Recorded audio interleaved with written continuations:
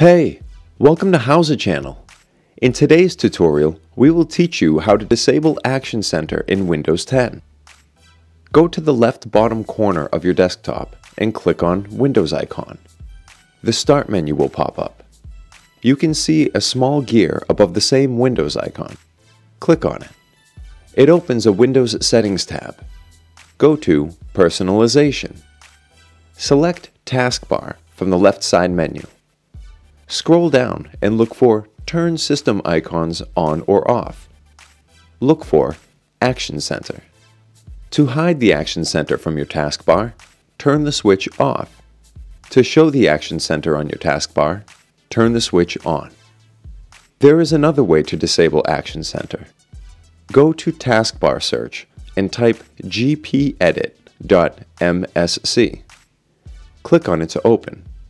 Resize the window if needed. Click on Administrative Templates.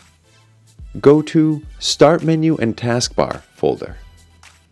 Go to Standard tab on the right side of the window. Look for Remove Notifications and Action Center.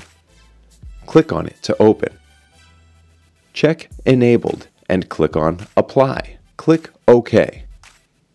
The Action Center is now disabled. To show the Action Center, check Not Configured and click on Apply. Click OK.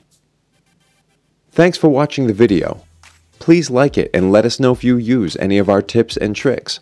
Subscribe to our channel. We upload new tutorials every day. See ya!